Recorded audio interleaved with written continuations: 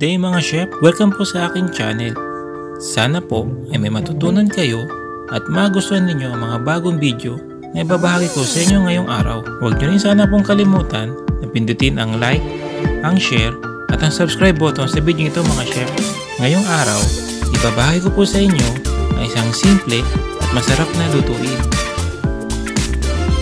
na tinatawag ko pong Pancit Canton Chicken Fingers with Tofu Banana Heart. Simulan na po natin mga chef. Narito po ang mga sangkap. Una po ang ating chicken strip. Yan po. Slice lang po natin ng paba. Pagkatapos po, i-season lang po natin ito ng salt and pepper, garlic, at kalamansi.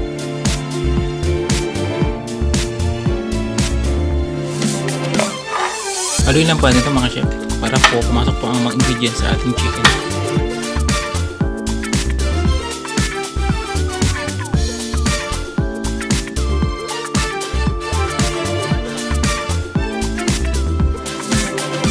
Pagkatapos po mga chef, i-marinate lang po natin ito ng 30 minutes. After po na pag-marinate sa ating chicken, gagawa na po tayo ng ating breading. Gamit po ang flour, cornstarch, turmeric powder,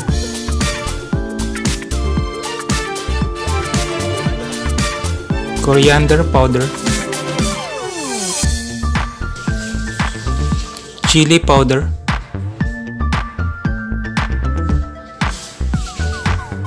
masala powder,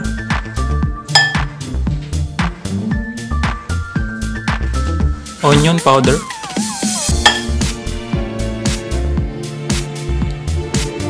garlic powder,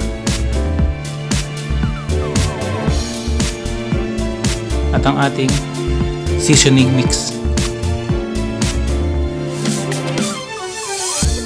Tapos po mga chef, haluin lang po natin ang ating mga dry ingredient para po magpantay ito sa ating breading.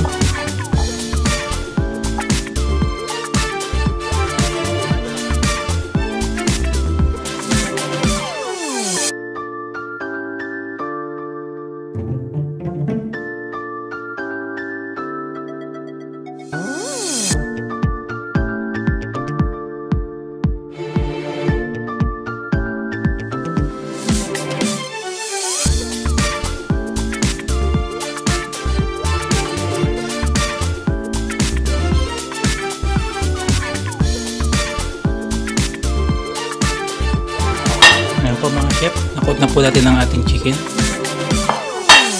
Set aside lang po natin ito mga chef. Pagkatapos po mga chef, gagamitin na po natin ang ating instant pancit canton. Ang gagawin lang po natin dito mga chef ay i-blender lang po natin itong ating noodles para po maging powder.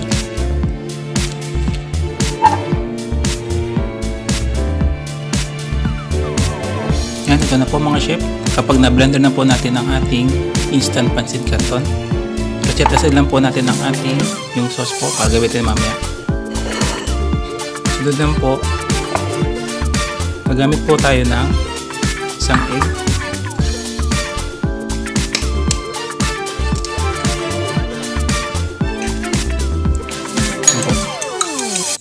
scramble lang po natin.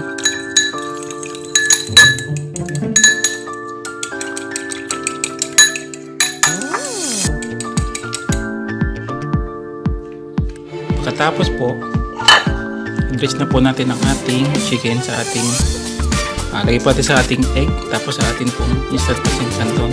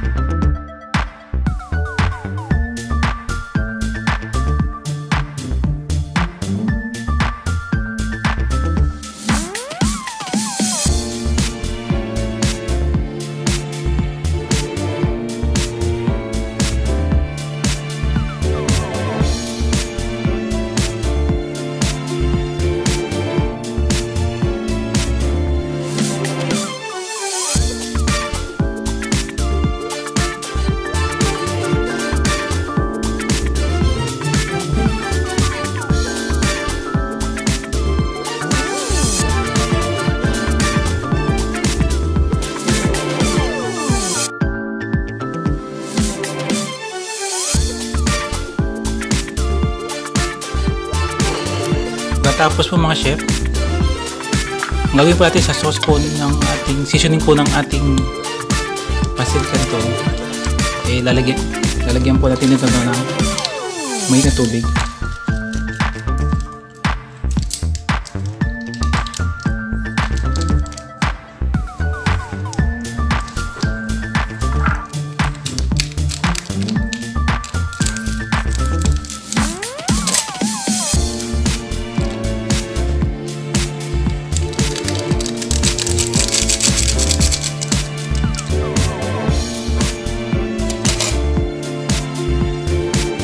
Yan po, lagyan po natin ito ng tubig. Kunti lang po.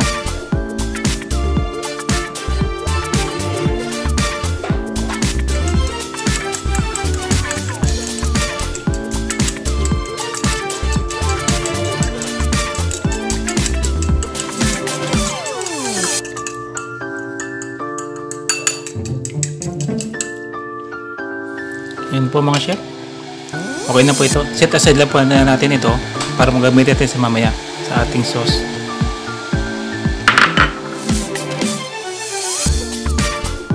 Ngayon po mga chef, ready na tayo para pasin pagpiprito. Ngayon po mga chef, ready na po ito para ating iprito.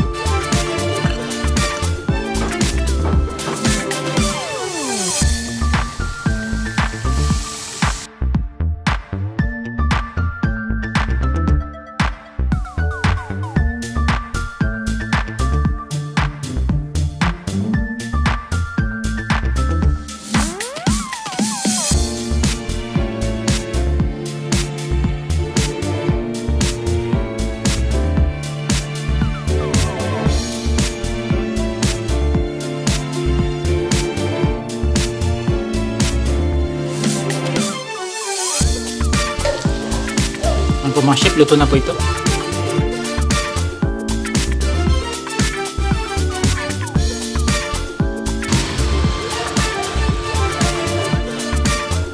Ito na po mga chef, luto na po ang ating chicken fingers. Set aside lang po natin ito mga chef. Ngayon po, magluto na po tayo ng ating tofu banana heart.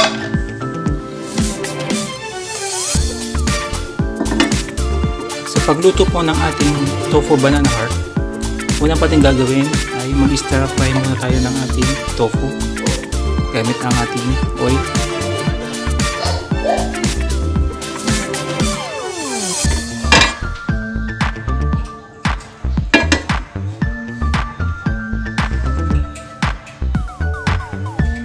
Maglalagay na po tayo ng ating tofu.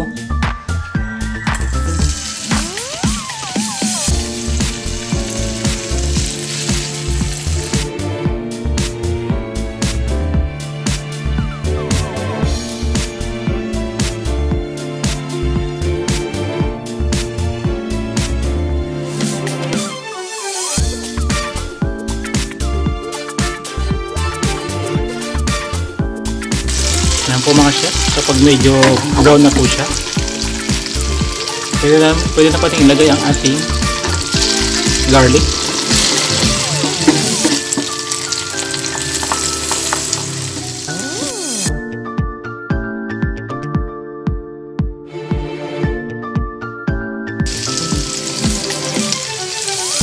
Pwede po ang ating onion.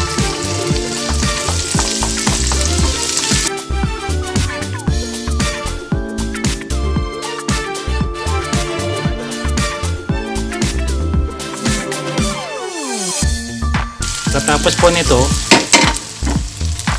lagyan na rin po natin ang ating banana heart.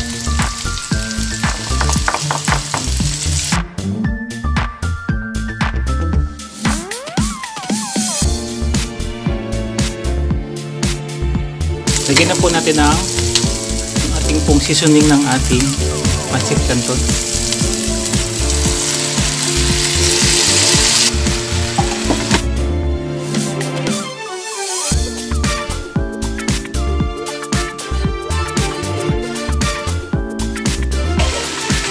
Maglagay din po tayo ng konting salt and pepper. Maglagay din po tayo ng konting hugas bigas.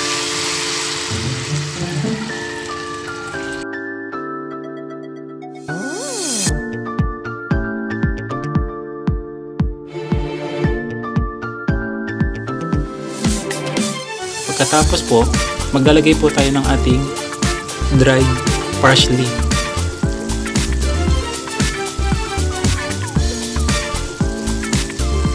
Pagkatapos po, maglalagay po tayo ng ating slurry. Yan po, para lumapot po ang ating sauce.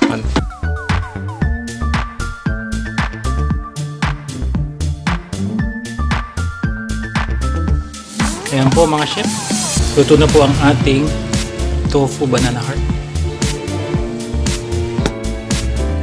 Ayan po mga chef, luto na po ang ating side dish.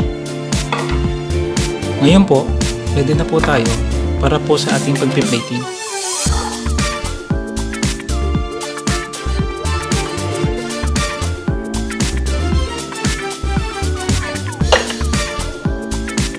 Ito na po mga chef, ang ating Pancit Canton chicken fingers with tofu banana heart. Kung nagustuhan po ninyo o kung may natutunan po kayo sa video kong ito, huwag naman po sana ninyong kalimutan na mag-like, mag-comment, mag-share at mag-subscribe dito sa channel. I-click ang notification bell button, piliin ang all para lagi po kayong updated sa mga bagong video na i-upload ko. Salamat po sa panonood mga chef, mga subscriber, at sa mga hindi pa nag-subscribe, mag-subscribe na.